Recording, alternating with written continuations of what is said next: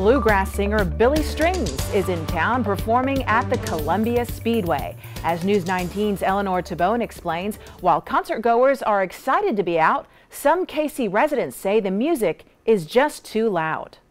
When we got a chance to get tickets, there was no way we could miss it after spending a year without it. 2,500 people expected. We wanted to see some live music. We've been missing it. Some traveling hours. I'm from Ohio. To see Billy Strings. As long as I stay at my own personal space, I'm really, not worried. The excitement of being out. I mean, it's great. It's just a release that you need. Was long overdue for some. I just couldn't wait to get out. Each seating area is a private cove where between 4 and 8 people can sit in an area that keeps them 6 feet apart from every other group around them. We weren't allowed into tonight's concert. This is what it looked like late last year. Event organisers say concert goers must adhere to CDC guidelines. Adam Epstein says concessions are all ordered online. There's no waiting in line, there's no cash transactions.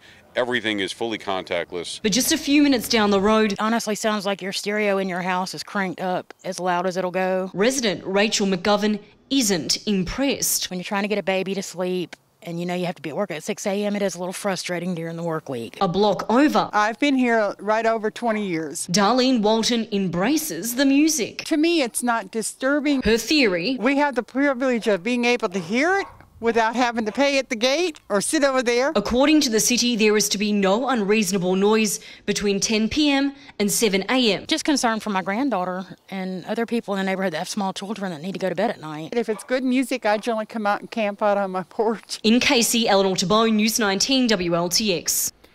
Tomorrow night's show will be a sellout with over 3,000 in attendance. Event organizers say each concert ends promptly at 10:15 p.m.